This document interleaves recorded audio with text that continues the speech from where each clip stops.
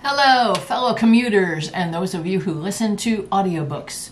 Corinne Smith here. Today I'm going to talk about 3 authors whose books I have listened to in my car. It's because of their curiosities and their extensive historical research that I learned a lot on the way to and from work. Even on topics that at first I wasn't too sure I was even interested in. Know what I mean? Anyway, these 3 authors have different approaches, different sets of interests from one another. Admittedly, they may not all appeal to you, and that's okay too. As always, of course, I highly recommend that you try finding these books as read by the authors themselves, in their own voices if you can. Now, for 2 of these authors, that's not always possible because a number of their books have been read instead by professional narrators. Anyway, let's get started, and we're going to begin with Sarah Vowell. You may know her from her work in radio and in film. She's also written a variety of nonfiction books on topics of American history and culture. I listened to 2 of them this year. First one was Lafayette in the Somewhat United States. Now, you've probably heard of the Marquis de Lafayette. He's the aristocratic Frenchman who came over from France to help the colonials win the American Revolutionary War. That's the short version. He was only 19 years old at the time. I don't think we learned that part in school. And then, 4 decades later, he came back and toured the country and went all around. He was welcomed with honors and celebrations at every turn. It was a very big deal. Why? Why was this guy so revered and so important to the origins of this country? Why are streets and cities and other places still named after him and after his estate, LaGrange? These are the kinds of questions for which Sarah wants to ferret out the answers. And so we follow along as she does her research and as she visits battle sites and other locations where important turning points in the Revolution took place. Sarah relates the facts of the subject. She's sure to do so.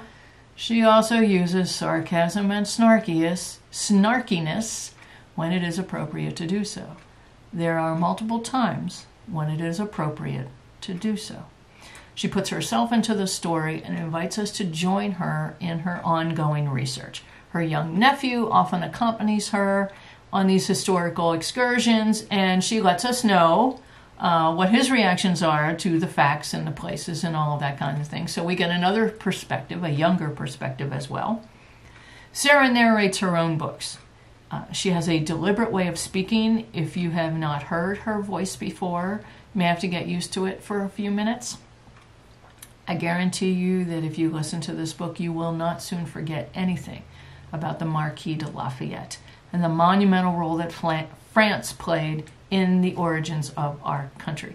Without France's help back then, would we even all be here right now? Would we be speaking with British accents? Would we still be British subjects? I don't know. These are questions that are open to a debate. I highly recommend Lafayette in the Somewhat United States. The other book that I listened to from Sarah was Unfamiliar Fishes, which is really a history of the Hawaiian Islands. Now, those of us who live in the continental United States may not give a lot of thought to Hawaii on a regular basis, just as we probably don't think about the Marquis de Lafayette every day of the week, right? However, as I record this video, it's been a little more than a month since the island of Maui was devastated by a raging wildfire, sadly. So suddenly Hawaii is in the news a lot more than it usually is for those of us who live on the mainland.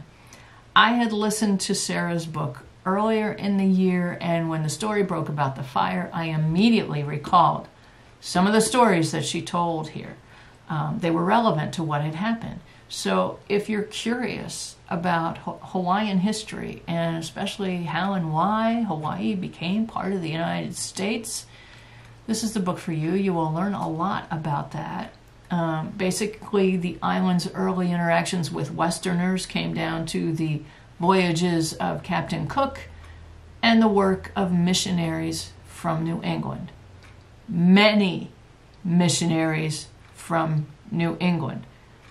Again, who knew?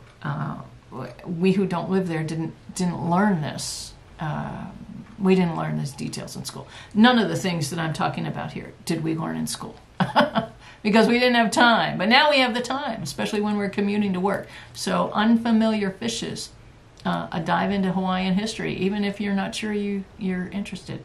Even if you just think of Hawaii as a vacation destination. Cool book. Sarah has written more books in a course than these two. You may choose to dive into them. Thank you, Sarah, for your work and for your entertainment and, of course, for your snarkiness. It is well appreciated. Next author I want to talk about is Bill Bryson. Now, I waved this book around during my video about books on walking, and certainly it's one of his most popular ones. I read it in print when it first came out. This is my paperback copy. A lot of Appalachian Trail folks and a lot of avid hikers don't appreciate it. We'll just let that sit that right down there. You could listen to this book if you want to, but beware, there are two audio versions of it out. One is an abridged version of 5 CDs that Bill Bryson reads himself, and the other is an unabridged and complete edition on 9 CDs that's narrated by Ron McClarty. So you have to make a decision. Do you want Bill to tell you the story in person in short form, or do you want Ron to let you in on the whole thing? Your choice. Anyway, I did not listen to that this year. I listened to two full audiobooks from Bill Bryson this year. That was not one of them, but the first one is, whoa, it's heavy. At Home, A Short History of Private Life. I'm pretty sure that I read this book in print when it first came out in 2010. Anyway, I saw it on a library CD shelf and I thought, okay, why not? I'll go back to it and I'll listen to it this time. I didn't remember all the details of the book, but I did remember its premise. Bill goes through every room in the house and analyzes its history. Not only of that kind of room, but also of the major pieces in it and why we use it the way we do. The easiest examples here to think of are bathrooms and kitchens. When did they become common to house building? When did indoor plumbing become a standard feature? What about flush toilets? What about refrigerators? I'm looking at my own refrigerator across the room here because I'm always sitting in my kitchen. You get the picture for every room in the house and for the ways houses are constructed and architecture in general. Bill uses his own home as an example. It happens to be a former parsonage sitting in the English countryside. So a lot of his focus is on how architecture and interior design developed in Europe and in Great Britain. But of course, a lot of those things apply to American construction as well, and he makes note of that whenever it's appropriate. Now, this is a heavy book. Not heavy, well, heavy in content, but also heavy in weight. Now, if you've read some of Bill's other books, especially the earlier ones like The Life and Times of the Thunderbolt Kid, you may be familiar with some of his personal history. He grew up in Iowa. And then it was in his early adulthood that he visited and then lived in England, and here he met and married his wife Cynthia, and she's English, and so they live in England. I'm simplifying the story there. Bill Bryson now has dual citizenship, and since he has spent decades living in England, he also speaks with a slight British accent, even though he was born in Iowa. Kind of interesting. When you know his background, it's kind of startling to hear him talk for the first time if you know of his origins, but that's kind of the cool part of this whole process too, right? You get to hear the author themselves. The other book this year that Bill Bryson read to me during my commute is One Summer, America, 1927. My overall reaction to this book is, OMG. All of this stuff happened in just 1 year, a year when my own grandparents were busy raising their children, and these were the stories that were happening. These are what the stories were that they were reading in their newspapers back then. It's amazing. 1927 contained the summer that Charles Lindbergh flew across the Atlantic Ocean by himself. Okay. And then he barnstormed all over the United States by himself to celebrate his success. Kind of like the Marquis de Lafayette coming back and doing the whole kind of tour too. Anyway, Babe Ruth was also on his way to hitting 60 home runs that year. Nobody had ever done that before. Italian immigrants Niccolò Sacco and Bartolomeo, Vanzetti, were executed for having killed 2 administrators at a shoe factory during a robbery 7 years earlier. And the court case took the country by storm too. Were they really guilty? There's a whole thing about that. At the same time, the Mississippi River was flooding big time, and Herbert Hoover was a key person in helping the victims of the flood. And then, 1927, also the time of Prohibition, people were bootlegging, yada, yada, yada, yada, yada. Bill goes into all of these stories in depth. He supplies the background for each one, how it all culminates, I can't talk, and coalesces into this one time period. For example, what other aviators were trying to make the ocean in one go too? How did Herbert Hoover get involved in the flood relief game? There you go. Wow, the stories are just amazing. Again, we didn't learn this in school, at least not in this much detail. Not in this much detail. One Summer, America, 1927. Wow. Wow. Bill, of course, has written a number of other books. Some focus on Great Britain and on English topics, so if you are an Anglophile, you may want to dip into those as well. He's the kind of person who gets curious, just like Sarah Vowell, gets curious about something and then dives deep into it to figure it all out. So thank you, Bill. Thank you again, Sarah. The third author that I want to talk about today is David McCullough. And here, read anything. In print, listen to it, anything. Any number of books. If you can get audiobooks where he reads them, which is not all the time, do so. Of course, he's a historian and someone else who becomes curious about an interesting person or place or event and then really digs into the details of it, determinedly and deliciously. I have listened to at least 4 of his books that I can remember. Johnstown Flood was the first one. Wow. As somebody who lived within an hour of Johnstown for a number of years, just wow. Another one is The Wright Brothers, which I recommended in my video about favorite memoirs to listen to while commuting. Another wow. These were 2 amazing men with such a singular focus that they spent their whole lives pursuing that one goal. And you have to admire their tenacity at least, not to mention their contributions to aviation. Okay. The Pioneers, the heroic story of the settlers who brought the American ideal west. This one, not as obvious, it's about the earlier movement toward westward expansion when they called the Northwest Territories that part of the continent that was really Ohio and the Great Lakes region, okay? And this book really centers on the settling and founding of the city of Marietta, Ohio, right along the Ohio River. You listen to this one and the history behind it all, and you just want to go and see the place for yourself. At least that's the way it hit me. I haven't yet I've traveled through Ohio quite a number of times. I haven't yet hit Marietta. I will hit Marietta, Ohio one of these times. And the CD sets of the Pioneers and the Wright Brothers are read by David McCullough himself. Okay. Edward Herman reads the Johnstown Flood on the CD set and is very good at, he's wonderful at conveying the emotions and the realities surrounding this tragedy. And then this year I listened to The Path Between the Seas which is about the building of the Panama Canal. This is another OMG. Sure, okay, so we know now there's a canal down in Panama that links the Atlantic with the Pacific so that ships don't have to go all the way around South America, and they don't have to go through all the turbulent waters at the bottom there at Cape Hope.